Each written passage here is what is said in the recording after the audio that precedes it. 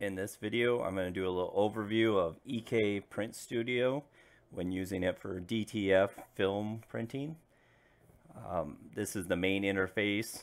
You can easily just drag and drop an image into the area. This is where it's going to go on the sheet. You're only allowed to drop one image in here, so if you want to tile your images, you need to do that in Photoshop. Since we are printing on a transfer, over here we can mirror the image, so then it'll come out correct on your shirt. This is very important, especially if you have text. These settings over here are for the CMYK colors.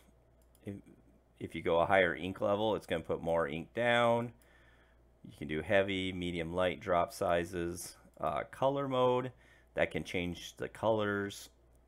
Photos a little more realistic, but it puts less ink down. You can see it defaults to light drop size. You can use graphics mode, vivid mode.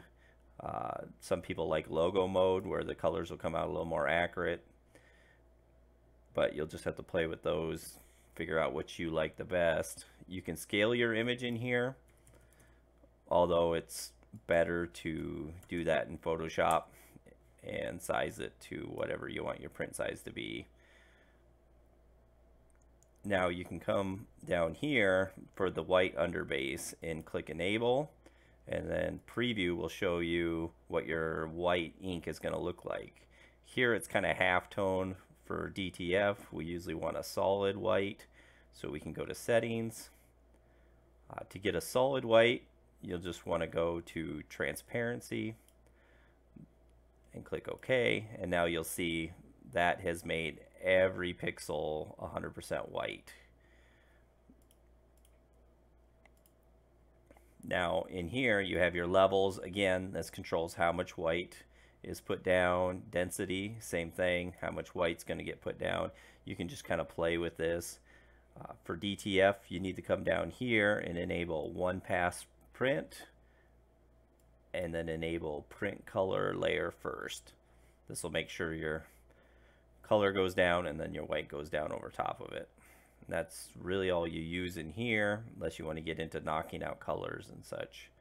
So we hit OK there. That's the basics for setting up to print. When you're ready, you can just hit print down here.